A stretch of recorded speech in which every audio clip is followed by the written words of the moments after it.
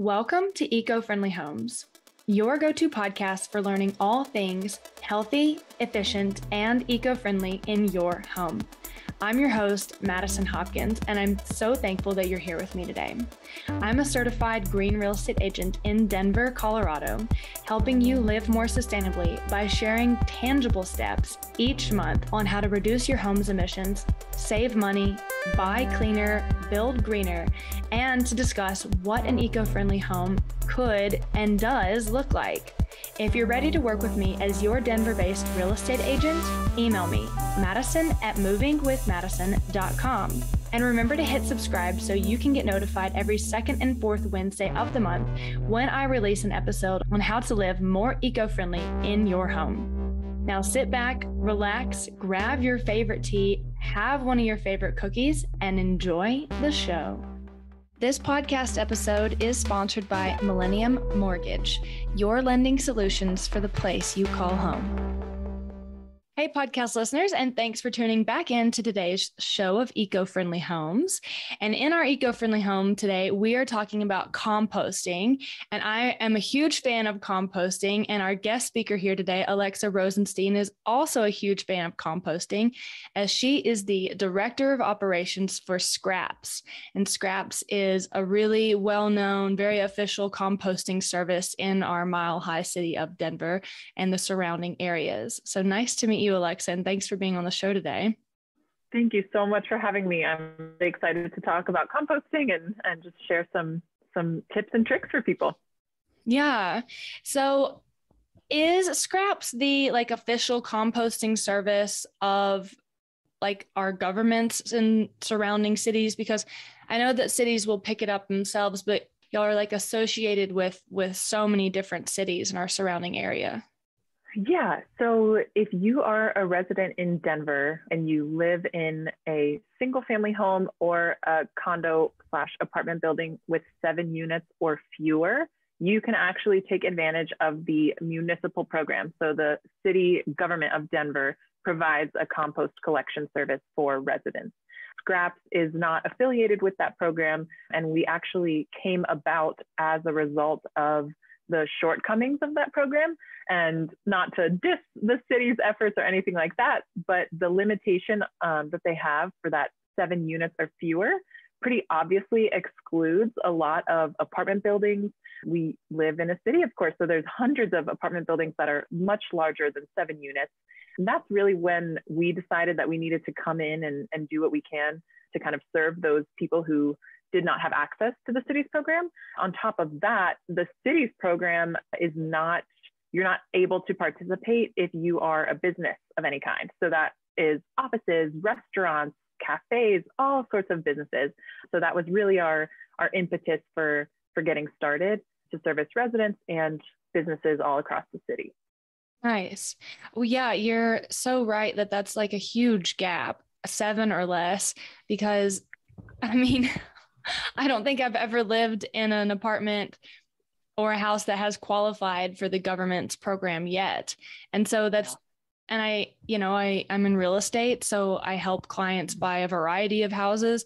I have a friend who bought a condo. I just helped a buyer buy in a townhouse, but I don't know what I think his does qualify because I think he has 5 in his row, but then it's a larger complex and there's 5 in the other row, but they do have the composting waste bins in the back alley that the government would come and pick, or the city would come and pick up. But Scraps has really been amazing for us so far. I know you and I were emailing a little bit back and forth when I started with Scraps, and I was nervous about y'all's bin type because I had only worked or used composting in my apartment once before with a different service who doesn't service in Jefferson County, and they were great too, but it had a different lid. So I was a little bit nervous about that, but I actually just keep it outside on our patio, and we use smaller composting baggies instead of a 3-gallon bag. We use just small ones. And then, so I put maybe 6 of them in there every week. So it gets pretty full. Yeah. Yeah. No, I think it's really great. I actually didn't know that much about composting before I moved to Denver and started working for Scraps. And now I've been here 3.5 years or something around there. And now I feel somewhat of an expert when it comes to collection, at least. And I have one of our bins at my house. It's interesting because different, tips and practices work for different types of people. But the one that you mentioned is really common, where instead of having one bag in the bin, because scraps only comes once per week for our residential members, you can do multiple bags, tie them off. It's not cold outside in the winter. It's really great to put the bin out on your patio where it just freezes and it's, good to go. There's no smell, there's no moisture. In the summer, to kind of replicate that same scenario, we always recommend people try to keep your bin or maybe your smaller bags in the freezer between pickups. That really helps, like I said, keep things contained, no smell, no mess. So there's a handful of little things that can really help you get from week to week. And some people really, their compost doesn't smell at all. So it kind of just depends on what you're eating, what you're throwing in there, moisture content, all sorts of stuff like that. But that's our goal, to just make it pretty simple. And aside from moving your scraps from what you would be throwing in the trash into a separate bin, we handle the collection, we handle all the messy stuff. You just set out your bin, we empty it, and that's it. Yeah, you'll usually come to my house and pick up pretty early. I see the guy in his truck with all the other composting bags. And I wanted to ask him before if he would pick up our Christmas tree too, but I missed him because he's so quick and early. We do Christmas trees. This is the first year that we tried to put it out there. We tried to get our larger apartments so that we could get more trees in one pickup, but it's something that we're exploring. Christmas trees, yard waste. We do like pumpkins around Halloween and stuff like that. So that is an expanding area of the business for sure. Simple side note, I actually did not carve a pumpkin this year. We have a vertical tower garden, and my boyfriend and I, we grew pumpkins on the tower garden. And so they're like a Japanese type of pumpkin. They're really small. They're like a sweet pumpkin. They're really tasty. You can eat the skin. So I did not carve and waste a pumpkin. I actually ate my Halloween pumpkin, and it was really awesome. Yeah. But for people, you brought up a good point. Like you weren't super familiar with composting before you moved to Denver. And I sort of have this luxury where I've known what composting is since I did this program in the island school. That's what it was called. The island school. It was in Eleuthera in the Bahamas. If anyone's out there listening and you're in high school, definitely check out the island school in the Bahamas because it is well worth going to. And so I went for 6 weeks, and they have semester long programs, but I did the summer program, and they taught us so much about like local ecology and eating local. I also got my first introduction towards like veganism there because they showed us the movie Food Inc. Yep, that'll do it. Yeah, that will do it. Which I'm not vegetarian or vegan anymore. I did give it a good shot for a little while though. But that we also learned about composting. And so after every meal, we would go over and we would scrape all of our food remains into the compost, really large trash place. And they showed us the whole cycle of it too. Like this is what more composted or more decomposed food looks like. And then it eventually turns into soil. And I know a lot of people like to use it for their houseplants, for their home gardens. I have very few amount of houseplants, so they don't get any of my compost. But so yeah, like there's so much to unpack here for people who do not know what composting is. So first off, like what is compost? Yes, fantastic question. The way that I like to describe it, that I think is the easiest to conceptualize, is in the same way that we recycle our aluminum cans and glass bottles and cardboard, and we turn those into more paper, glass, and aluminum products, we can actually recycle our organic waste and turn it into compost. So like you said, instead of sending our food scraps to the landfill, which maybe we can get into a little bit more, composting them actually essentially gives them another life. And turns them into this new product that is really beneficial for houseplants, gardens, agriculture on a large scale, and it has myriad benefits. It helps our soils retain moisture, which especially in Colorado is important because we have wildfires, and just drought. It's a super dry climate. So composting is organics recycling. You can take anything that was once alive That's, fruit and vegetable peelings, maybe a house plant that didn't quite make it, even trimmings from your lawn, grass clippings or twigs. Same as with animal products. This one has a little bit of a caveat because you can't as easily compost animal products if you compost at home with, say, a backyard tumbler or something like that. But if you utilize an industrial composting facility, which is what Scraps provides, we can accept all of those animal products. And again, maybe that's something we can dive into more in a little bit. But taking all of those scraps, all of those uneaten peels and pits and bones, getting that through the composting process turns into finished compost, and then we can use it, apply it on our soils, etc. And like I said, give it kind of a new life. You actually said the brand's name in that sentence. I don't know if you caught that, but you said taking the scraps. Yeah, taking the scraps. It was very seamlessly done as well. Thank you. So yeah, there's some really cool things, a few directions we could go in here. And first off, so you said the industrial composting. So Scraps is actually the first composting program I've ever used. And Denver has many to choose from, many, go compost no matter what. Like, do not ignore it just because you prefer one brand over the other. Just get a compost service pickup. But Scraps has actually been really amazing because y'all allow like meat products and dairy products and I guess that's where the industrial composting comes in, because you can take more of those animal products. And I think I also asked you in our email, do y'all allow dog poop? And the answer was no. But chicken bones, like dairy products, and that's really uncommon. Yeah, it is. I think that thankfully it is becoming more common as municipalities like Denver and just small businesses like Scraps start to pop up around the country. I think organic waste is becoming more on the forefront of people's minds. A little side note here, 40 to 50% of what we Americans send to the landfill in our trash is compostable waste. It's food waste primarily, and then like paper products. So 40% of what we're sending to the landfill has the potential to not be sent to the landfill and to be composted instead. The Northeast is physically running out of space for landfill. So this is really kind of top of mind for them. Outside of, that problem, it's also the right thing to do for various reasons.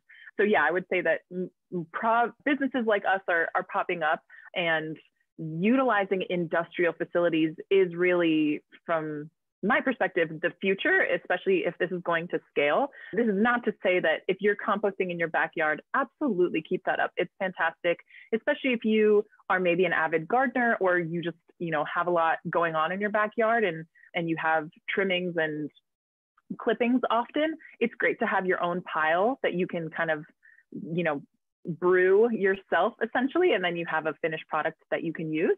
However, like you mentioned, if you are a meat eater, animal products, eggshells can be tough to break down in your home pile, same with citrus, all that stuff.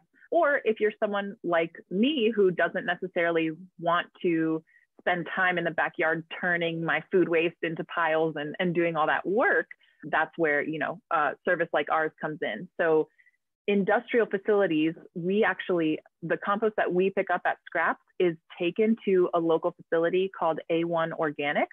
They're super well known in the composting industry. They're kind of the original, and I think maybe the largest industrial facility in the Rocky Mountain region. And what makes them industrial, I actually don't know too much about the science, but I have been to their facility, taken tours, and we work relatively closely with their team. They are just processing compost on a scale that is almost hard to imagine. They have dozens and dozens of rows of compost that are 100, 200 yards long, 6 or 7 feet high, just full of compost. And they have, of course, machinery that can process that. And they are able to, because they're so closely monitoring essentially the status of these piles, and because, everyone who works there is much more intelligent than I am when it comes to the science of how composting works and all the microorganisms that work, they are able to, I guess, what's the right word, to get those piles up to a high enough temperature for a certain amount of time that is really, really difficult to do in your backyard on a small scale. Right. So it's really temperature, time frame. I know that are two really important factors when it comes to industrial composting. Those things allow for the breakdown of things like meat and bones, industrially compostable like plastic products, if anyone has ever come across, you know, a utensil or a cup that's compostable. Right. Like a plant-based composting utensil or like dog poop bag, since I mentioned that earlier. Yeah. Those things are not going to break down in your backyard, but they will break down in this industrial setting. Hey y'all, Madison Hopkins here. Shameless plug. Do you know that I'm a certified green real estate agent in Denver, Colorado? Well, I am, and I'm here to give you the inside scoop on buying and selling in Denver and why the winter is a really great time to buy. Denver has been in a really long-term seller's market. In December 2021, Denver had 3 weeks supply worth of inventory, and our market imbalance across the country is 6 months supply. So we're in an extreme seller's market right now. So how does this work with buying in the winter? Well, essentially, if you can be lenient on what kind of property you buy or the features in the house, this is a really good time for you, whether you're a buyer or a seller becoming a buyer again. For buyers, this is great because you have less competition than you would in the summer when most people are trying to buy and the competition is a lot stronger. Now, if you're a seller in Denver, also looking to buy in Denver, you have a nice little balanced time of year. So that way you can still sell your house for top dollar. You can still have great competition on your asking price, but you also have a little bit less competition when you become a buyer into your next house. My name is Madison Hopkins. My contact information is in the caption, and I'm a certified green real estate agent in Denver. Hopefully you found this inside scoop helpful, and I will see y'all next time. So I did not realize that you and I were going to be getting into the science about composting today. I just didn't think that we would get here, but I'm really glad that we are, because you brought up some really good points that the difference really between industrial composting and backyard composting, or even community garden composting, is the technology and the science that they're able to use to speed up the composting process. And so I don't know how long backyard composting or community garden composting generally takes, but you also said, if you leave your bin outside during the winter, that's fine. It will freeze and won't have any smell, or you can put it in the freezer. So it kind of goes that whole picture is sort of painted right now, you're not going to be able to compost as well in your backyard in Colorado because it's going to freeze for 5 months out of the year. Yeah. And then just the industrial composting, having that technology to I assuming they're also compressing the food together to kind of generate more heat internally, and maybe also have heat radiating onto it. But I have seen composting at home, machines that you can put on your countertops. And so you don't have to have a compost collection service. You can just put all your food waste, your food scraps into this at-home composting machine. And it takes about a week to turn it into nutrient-rich soil that you can then use in your garden or your houseplants. So I think that's super interesting. It is interesting. And this is, I feel like I know about some of this, and some of it is still amazing and a bit confusing to me. So one thing is, composting itself, as we mentioned, is organics recycling. You're turning your scraps into this finished soil amendment. The process of scraps turning into, here I am plugging scraps again, inadvertently. Go ahead. It's great. Yeah. Thank you for Scraps for being here on the podcast today. Yeah. I'll keep reminding everyone. So the process of turning your food waste into compost is all due to the microbial activity that goes down. So there are certain bacteria and organisms that facilitate the decomposition of our food waste and turn it into food scraps. So essentially, by ingesting the nutrients and stuff from our food waste, their excretions are what compost is. And that sounds maybe a little bit gross, but these things are just absolutely microscopic, tiny, tiny organisms. And compost itself is full of life. There is, if you take a teaspoon or a tablespoon of finished compost, meaning that everything has been broken down and we have the final product, in that teaspoon of compost, there are more organisms than there are human beings on the planet. So there is so much activity going on in a compost pile. And you actually can compost in extremely cold temperatures. There are some methods to doing this. You have to, it also, depends on your climate, et cetera, but keeping the pile covered is one thing to do. And also turning it is really important. Again, this is not necessarily what we at Scraps do because we are a hauler, but if you compost at home, or if you're curious about what goes on at the facility, what goes on inside of a compost pile, that is it. So if you have your scraps bucket out for pickup, like you said, you leave it on your patio and it's, it's February here, so it's going to freeze overnight.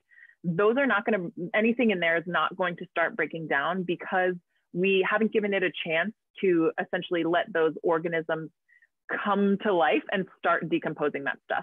When you put those food scraps into a compost pile, there are organisms at play.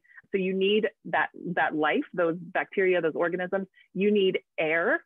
So that's why compost tumblers, you have to turn them, or if you have a static pile on the ground, you have to turn it physically with like a pitchfork. You have to have air in the pile so that those organisms can breathe essentially. And then you have to have moisture. So those are kind of the three requirements for a compost pile. If you're not turning your compost, essentially, if you're letting it sit out on your patio, if there's no moisture and if those organisms can't survive, then nothing's going to happen. So at the industrial facility, they actually kind of the opposite of what you mentioned. Instead of kind of compressing the food waste to generate heat, it's the opposite. We want to infuse air into it because maybe not to get too granular, but this is really important when it comes to the distinction between a landfill environment and a composting environment. I love the granular things. I love that stuff. Very small details that like no one ever blogs about, but I love that kind of stuff. Cool. Okay. So what's important here is, like I mentioned, these microbes. Certain bacteria and microbes exist in what's called an anaerobic environment. That means there's no air, no oxygen present, versus an aerobic environment where there is air. That aerobic environment corresponds to composting. As I mentioned, we have to turn the piles, we have to make sure that they're getting air and that they're moist enough so that these organisms can thrive. In a landfill, this is actually, I think, one of the most fascinating things that I first learned when I delved into the world of composting. There's actually a fantastic documentary. It's called Wasted. It used to be on Netflix. I hope it still is. Super awesome. It's all about food waste and it goes into composting a little bit. Highly recommend. Anywho, in that documentary, I heard this statistic that just absolutely blew my mind. I was just like, that cannot be true. So the fact was, if you take a head of lettuce, you put that head of lettuce in a landfill, and then you take, a similar head of lettuce, put it in a compost pile, the head of lettuce that went to the landfill will not break down for 25 or more years. It will take that long, and it might not even fully break down at that point. That head of lettuce in a compost pile will break down in a matter of weeks. And when it's finished, we will have this beautiful finished compost product. So in a landfill, as I mentioned earlier, we have an anaerobic environment. There's no air. So the bacteria that exist in a compost pile do not also exist in a landfill. They're basically completely different. And without those bacteria, things do not break down. So landfills, when we send our food waste there, when we send anything there, it's essentially entombed, which sounds a little bit weird, but nothing is decomposing because the life of these microbial organisms that are required to do the decomposing, they can't exist there. That's a little bit of, I guess, an overview of one of the main differences between composting and landfilling. But we need air, we need water, and we need those organisms to do their work in breaking down our food waste. and creating compost as essentially a very wonderful byproduct of their digestion, for lack of a better term. Do you know the history of why we started creating landfills? Oh my gosh. Part of me, I was about to say, I wish I did. And then I realized I'm kind of glad I don't, because I'm sure it's the history of why we use so many fossil fuels and why our plastics industry is as big as it is. I don't know the answer. That's a little bit of a cynical response, but yeah, no, it's fine. The listeners will understand. I don't know the history of a landfill either, unfortunately, but I also wish that I did. I should have looked it up before this episode, because that would be very, it just seems like during the industrial era, when sort of all of our modern systems came into be, like people were living in a very simple lifestyle. Like people definitely grew their own food, and like maybe while they did throw it away in some way, shape, or form, like I said, neither of us know the history of this, so I'm just kind of guessing here. But like there's definitely people who grew their own food and like threw their own like scraps into their yard, and probably definitely knew how to compost and like how to turn old food scraps. So I'm just curious like how that large disconnect became. And, I'm wondering, maybe people just didn't know the serious repercussions that would have come from putting everything into a landfill. Because I'm 27. And so when you tell me that a head of lettuce has been in a landfill entombed for as long as I've been alive, yes. My parents could have ordered lettuce, or they sort of picked up lettuce from the grocery store like the day before my birth. And then they like had a baby. And then like a week later, the lettuce was bad. It could have gone, that could literally have happened. Yes. I think about this a lot, where I'm like, oh my gosh, I'll have random flashbacks of plastic products that I've used, or just, growing up, I'm like, that Ziploc bag that I used to bring to school every day with a sandwich in it, all of my Ziploc baggies are sitting in a landfill, and they will outlive me by like hundreds and hundreds of years. Yeah, no, it's really interesting and sad that we have come from, like, I remember learning about World War II era, people had victory gardens where they, grew their food. And I think that we used to have, and of course, indigenous people way before colonizers came to America, we used to have such a more intimate relationship with our food and how it gets to us, the growth process, cultivating it, harvesting it, and just having much more of a connection to it. And now, in some ways, certainly for better, but also in a lot of ways for worse, the convenience of going to a grocery store and buying things prepackaged and all that stuff there's a distance between us and how we get that food. Like, we're not supposed to have, avocados year round here in Denver. We're not supposed to have, fish here that are nowhere caught in our, streams and lakes in Colorado, all sorts of examples like that. And so I think that, like you said, I think there's totally been a distancing, a separation between us and the food that we eat. And I think that has also contributed to this concept of throwing things away, and how away is this, far away place in our mind, because we're not passing by a landfill every day and seeing what we're contributing to. We just throw it in the bin, someone picks it up, and it's off of our minds. So a lot of contributing factors to how we've gotten to where we are now. Well, if y'all ever, just since you were saying that the landfill is like away and out of your mind, and the same thing sort of happens with my compost. Like, I put my compost out, it's gone. Ta-da! I don't know where it goes. So if Scraps ever wants to do a tour of A1 Organics for people in the Denver community, I would absolutely join. I would absolutely bring some people along. Maybe we can email about that later. Yeah. But I would love to see where my composting goes, and like see what the A1 Organics industrial composting factory turns that into, because I know like for the municipal composting, that gets turned into EcoCycle, right? EcoGrow. EcoGrow. Okay. EcoCycle is a different program within the municipality, but yeah. EcoGrow. So yeah, our municipal compost is EcoGrow. And I would just love to have more eyes on that process, especially because it's like, I recycle, and I know that that can kind of be a broken chain, and like it has broken in the past, which is why people are sort of skeptical of it now. And different cities, like same with composting, allow different things. Like some do take clamshell containers, some do not take. Same with chicken bones. And real quick, just for you and the listeners, since we were talking about like food in the grocery store, like the avocados and things like that, I have a previous episode with Elizabeth Bolus, the ingredient insider, and she is wicked smart, and she gets really, really into all of that with the grocery store. But my trash, so my boyfriend and I, we compost and we recycle, and then we have our regular trash of just, I don't even know what's in there really, except for like bags that things come in, and like just things that you just can't recycle pretty much, because we throw everything in the compost now. But I don't have trash anymore. I basically don't have trash. Like they could actually come, and I want to like see what we can do to make this actually happen, especially for people who have composting in their like 7 or less homes.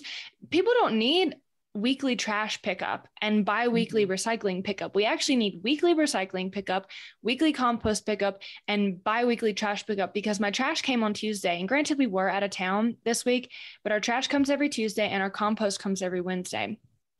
I didn't have any trash. I literally put the trash bin out and I opened it. I was like, did they come already? I just put the trash bin out. Did they come? What happened? We just didn't have any trash this week because we were out of town this weekend.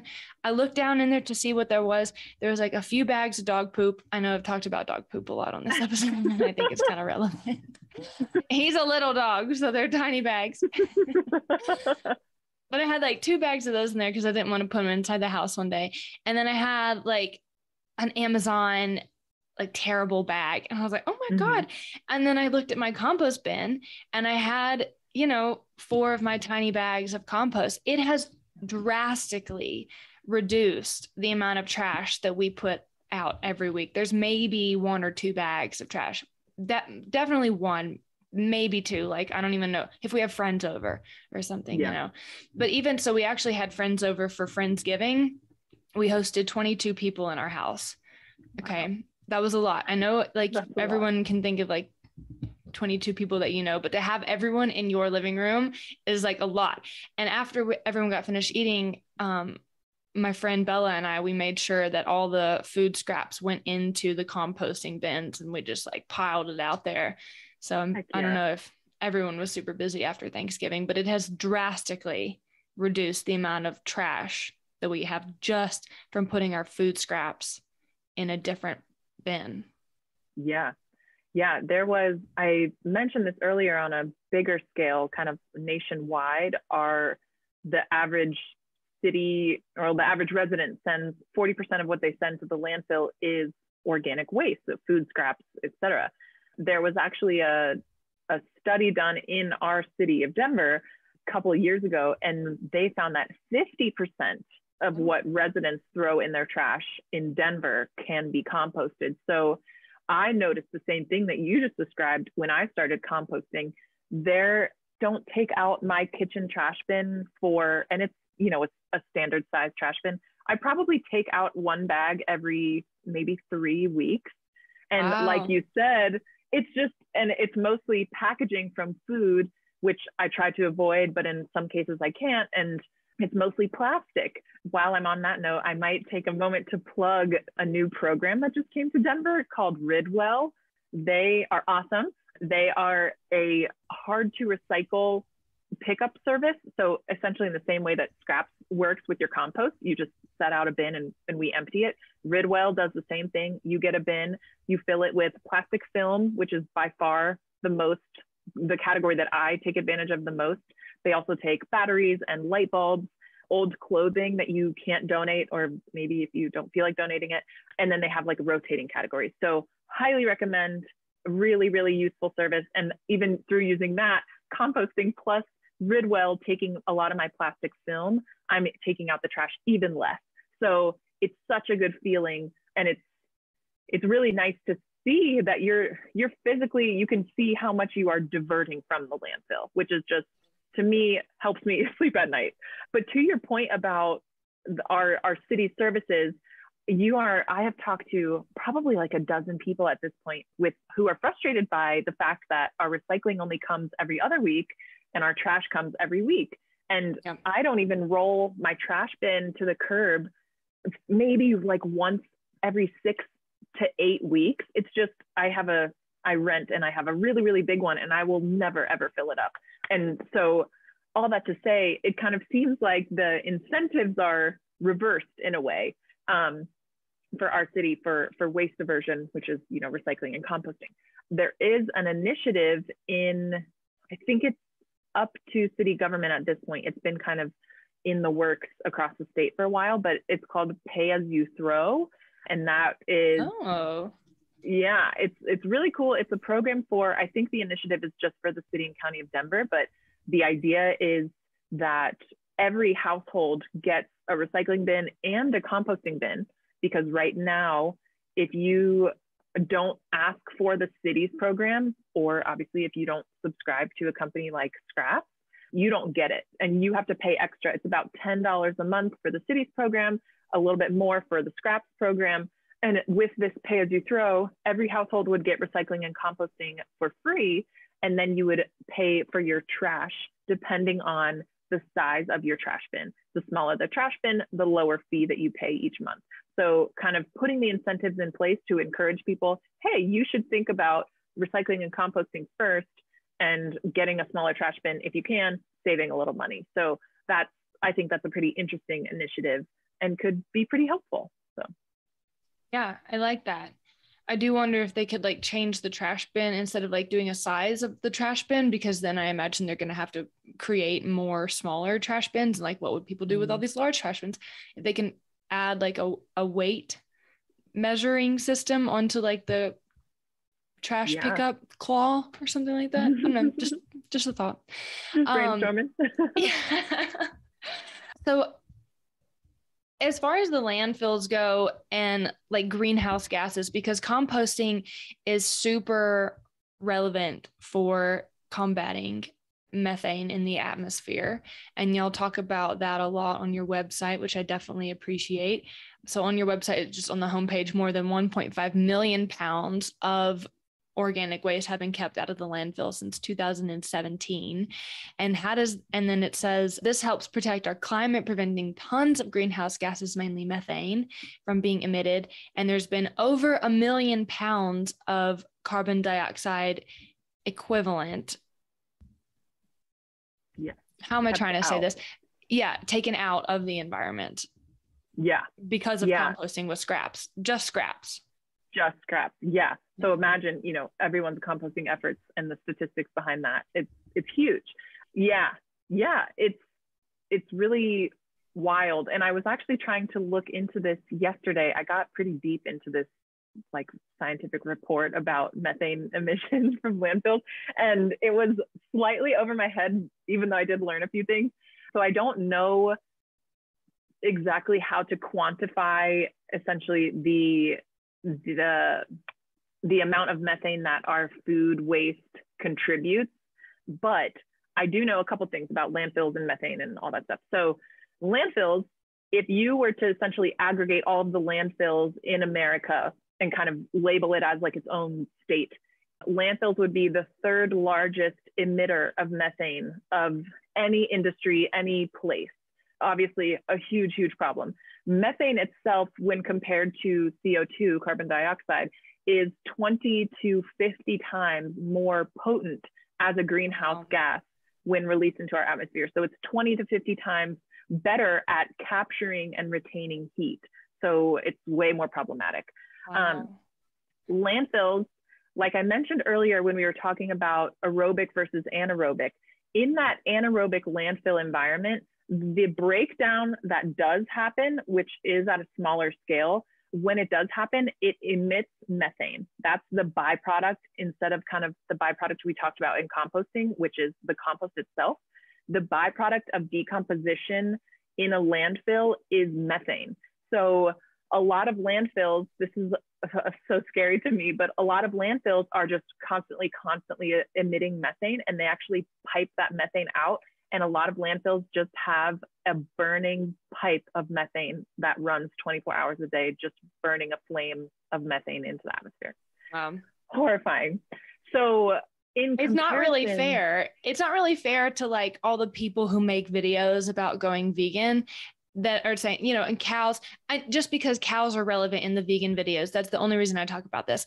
But like, you know, we're talking about how cows fart and they put out methane into the atmosphere. But a more practical thing that we all already do, we don't even have to like make a dietary change to reduce the amount of methane that's in the atmosphere, because that's really a big thing for a lot of people. You know, a dietary change is like, some people are already on restricted diets and cannot make that change, for example, or like, then you're having to say, okay, all the restaurants have to make the change, the industries have to make the change. Whereas if we just get everyone composting, that's reducing 40 to 50% of the things that are in the landfill. And correct me if I'm wrong, but does the food, so you're saying how the microbiomes in the composting turn into this really rich nutrient, is it soil or just byproduct? I think the best way to refer to finished compost is a soil amendment. So you wouldn't plant your plants directly in it. You use it to infuse nutrients in your soil. So it's amending your soil. Okay. So it creates this amendment of soil that's really life-giving, very nutrient rich, amazing, beautiful. You called it beautiful earlier, beautiful product versus like lettuce not decomposing. And so it's actually just releasing methane. Yeah. And then if the lettuce does decompose, because it's in the landfill with like batteries and tampons, it's not a nutrient rich system either. It's or diapers or whatever. It's like full of these other chemicals and like toxic leaks. Right. So yeah, compost. Yeah, compost. Yeah, when we send things to the landfill, we're not attempting at any point to get them back in any way. There is some efforts to capture the methane that is released from landfills, and I've kind of seen this kind of pop up more and more, and it's interesting because I don't think that is the future. It's certainly, we do not need to be sending more to the landfill to be able to get more methane. That's like so perverse in my mind. But, you know, if we can capture the methane that's already being emitted, I guess why not? That's cool. But like you said, to divert that waste is ultimately just apples and oranges. Like there's no comparison in my mind of the two. Diverting them, creating compost, and the various applications of compost is just beneficial, whereas sending things to landfill is in no way beneficial. So the use of compost as well, the composting process when our food waste is being decomposed and digested by these microorganisms, that whole process itself, there are very, very, very few emissions from just like the digestion, and the emissions that do occur are multiple times offset by the benefits that come from compost. This is actually one of the things I read about in that article I read yesterday. Okay, great. Which I already knew, but I kind of got a little bit more of like scientific backing when I was reading that.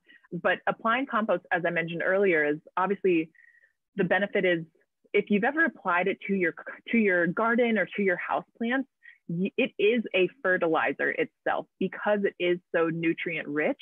In a lot of cases, applying compost means that you do not have to apply any sort of artificial fertilizers at all. And there's growing movement around what's called regenerative agriculture, which is essentially a collection of practices to help us better manage our lands and move away from harmful practices like tilling, but also using pesticides and herbicides that end up in our plants, in our water, etc. So compost over time, even on huge, huge acres of land, you know, industrial agriculture settings, can eventually, with these other regenerative practices, take the place of needing to use pesticides and herbicides and fertilizers and all that stuff. Like I mentioned earlier, this is a really, really important point. Another plug that I will put in here for another documentary that I also could not recommend more. It's called Kiss the Ground. It's on Netflix. It was another one that just blew my mind. Absolutely, my jaw was just for like 2 hours afterwards. I was like, I can't even believe how amazing this was. So definitely go watch Kiss the Ground. The benefits of regenerative agriculture and composting, which is a key component of regenerative agriculture, are almost incomprehensible. If we were to manage our lands in this way, using compost, allowing our soils to infiltrate more water and absorb and hold more water, fighting droughts, it is a holistic way of managing lands. You mentioned earlier cows and methane emissions from like burping and farting. That is a big problem. And part of the reason that's a big problem is because of the way that we manage our cattle. We have them in what's called concentrated CAFO, something, I forget the A. Someone's probably like cringing hearing this. I think it's concentrated animal feed operations. And that's, if you've ever been driving or if you've seen these like vegan videos, any videos where you see animals in these packed lots just with no green space, that is such a concentration of emissions, methane, etc. There is a way to, it's called managed grazing. You can integrate animals and nature coexist. Before humans came in and disrupted things, and you know, we thought that we had a better idea by separating the two. If you combine animals and land management, it's a beautiful synergy that happens. And anywho, I won't get into it because that's not my area of expertise, but we'll watch the video. Yeah, we have to watch the video to know what it is that you're leaving us on the cliff for. Yeah. What happens there? Well, Alexa, I know we're like past our original designated time. So I just want to ask you one more question before I let you go. And thank you for staying a little bit over. I love it. What are Scraps goals for the future? So like, is your goal to have composting in everyone, a compost bin in like all the apartments downtown, or like, what are y'all's goals? Yes, I think right now our net is cast pretty wide when it comes to our goals. We have, because the city of Denver has the municipal program that we've referenced a couple of times, we're hoping that that program expands just for the city's sake and, you know, for humanity's sake. But until that happens, we definitely are focused on upping our numbers, both residential and commercial, in the city of Denver. And then over the past 2 years, we've really been trying to focus on the kind of surrounding suburbs of Denver too, who don't have access to any sort of municipal service. So we have increased our service area for our pickup residential service to Lakewood, Wheat Ridge, Broomfield, Arvada. We're kind of moving more in the western direction, Westminster. Yeah. And I live in Wheat Ridge. I'm in Wheat Ridge, so I totally appreciate that y'all have done that, because when I moved out here, I lost my ability to compost that I had previously been doing. So yeah, thank you. Oh my gosh, thank you. So yeah, we want to get as many people composting as possible. We are being approached. We actually, just kind of a little bit of a backstory. We started off Scraps. Downtown Denver was kind of our headquarters, and we started as a bike-based company. So we used to do all of our collections on bikes and electronic trikes. We loved that, and we actually held on to those for over 3 years, maybe 4 years, and only recently outgrew those and decided that we had to become vehicle-based because we were just handling so much volume. And so a little bit bittersweet. But now we actually recently just purchased our first commercial CDL truck. So just picture like your standard trash truck. We have one of those now for compost, which is just something that I don't think either, and no one on our team really ever envisioned happening. So we are definitely growing. We're always looking for momentum. We're always looking for new areas to bring our service. So if anyone listening is interested in composting, feel free to look us up, scrapsmilehigh.com, reach out to me. My email should be on the website. But yeah, tell your friends about composting. We have drop-off programs as well. So if you don't happen to live in our service area, or if you'd rather just be able to drop off your compost anytime, that's a separate membership that we offer. We have locations all around town. So yeah, just keeping our eye on growth and trying to spread the composting gospel, as it were. I love that. I need to email you about organizing a tour to the A1 Organics, and I need to email you about maybe expanding some compost in a different state. So yes, absolutely. Okay. Let's see what you got. Yeah. Our conversation is not finished, but it is finished for this podcast. Thank you so much for being here, Alexa. I really appreciate your time and for informing us about what composting is, science behind it. And I love the science behind it. And thank you for being a member of Scraps and helping organize all that and bringing composting to people outside of the Denver city. Thank you so much for having me. It's always fun to have conversations like this. I love your questions. I love getting into the nitty-gritty stuff. This was really fun. Podcast listeners, thank you so much for listening to today's show. I really hope you learned something new from your go-to podcast on all things eco-friendly in the home. I'm your host, Madison Hopkins, and I am signing off.